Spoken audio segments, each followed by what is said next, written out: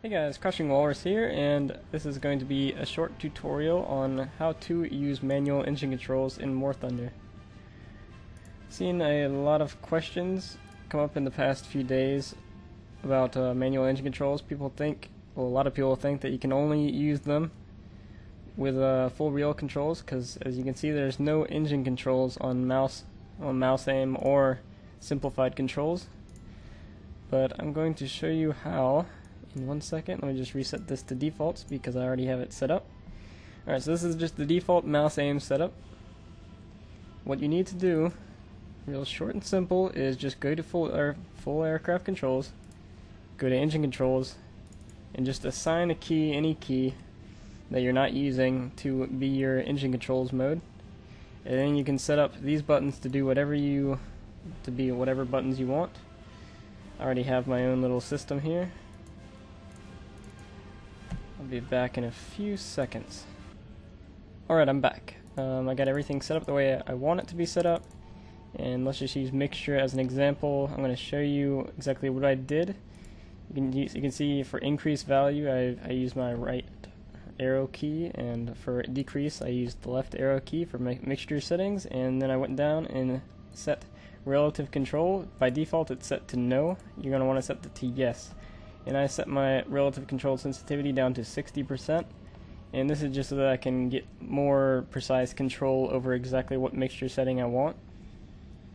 And you're gonna set up propeller pitch and radiator in pretty much the same way. Just use whatever keys are convenient for you that you're not using elsewhere. And also you're gonna want to toggle radiator button and a toggle propeller pitch button, because you cannot customize your propeller pitch without first disabling the automatic propeller pitch and automatic radiator controls.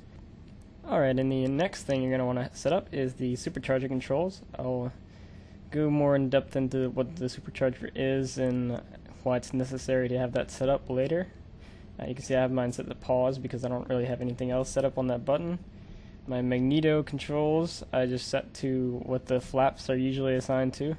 I just use F, so I don't really need these. And you don't really need prop feathering, but I set it up anyway to my slash key. And you already have propeller pitch and radiator set up, so you should be good if you have all this good to go.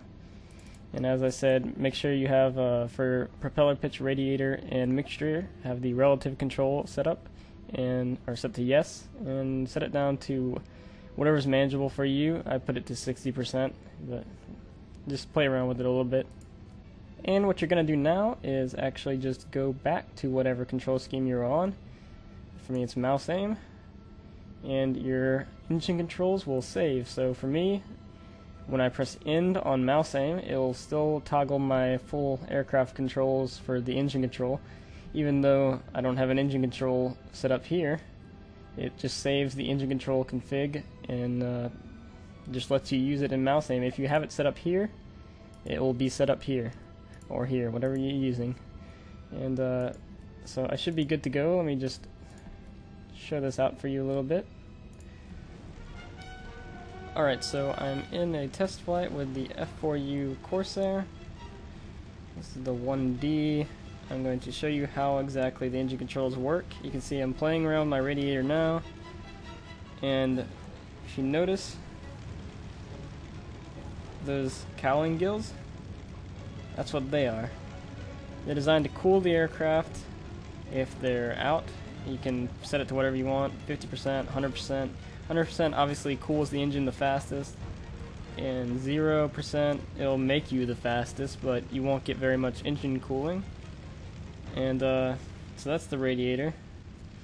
And the next setting is the mixture setting, and this is something that's a little bit weird because most aircraft in real life just have like auto lean and auto rich mixture settings, and they don't have a percentage from 120 to 0 like in War Thunder. And this is just something that you'll have to play around with a little bit to find out which settings are appropriate for each aircraft.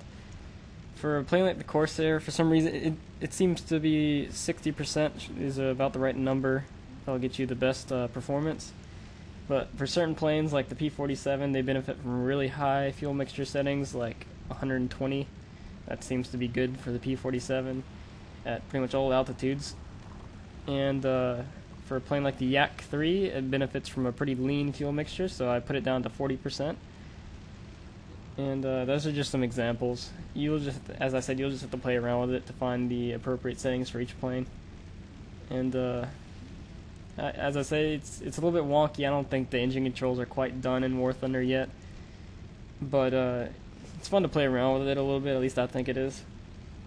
And the prop pitch is the final setting that I'm going to tell you about. And I'm pressing my buttons to edit the prop pitch, and it's not doing anything, and that's because you need to press the toggle prop pitch button to disable the auto prop pitch. And usually you're going to want to have this set around or even at 100. On occasion this can be problematic because it'll over-rev your engine if you keep it at 100% and go into a dive, because your propeller will start spinning too fast. You'll get too many RPMs and over-rev the engine.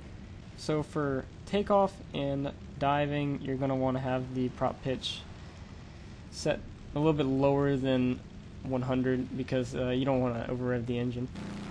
One thing I forgot to mention, always have the magneto set to either 2 or 1+2. 1+2 seems to always give you the best results, so actually I'd just say always keep it on 1+2. Alright, now you can see my IAS is dropping at an alarming rate, and that's because I am at a much higher altitude now than I was before, and the engine performance is dying out, and I need to toggle my supercharger. And that's what I'm going to do, and you can see now the IAS went back up to 240 and is staying steady. And when I take it off, back to single stage, the first stage, the IAS will start dropping again. But I switch it back, and I get that speed back. Now the last thing I'm going to show you is the prop feathering control. And basically what you're going to want to use this for is once you've exceeded your maximum speed in level flight, which for the Corsair I can tell you is around, at sea level it's around about here, like 580. Your prop actually starts to act as a brake, like a dive brake, once you've exceeded your maximum speed, and the prop feathering control will just make the prop stop creating as much drag, and you'll actually gain speed faster in a dive once you're past your max speed. Alright, that should be pretty much everything. I think I covered just about everything regarding manual engine controls in War Thunder. If you guys have any more specific questions, feel free to ask me in the comments or private message me. I'll try to answer you to the best of my ability. I know the basics of how a piston engine works, but honestly, I'm not the best person to ask on this subject. You're going to want to subscribe to someone like RamJB that knows a little bit more than me about this stuff, and watch some of his videos.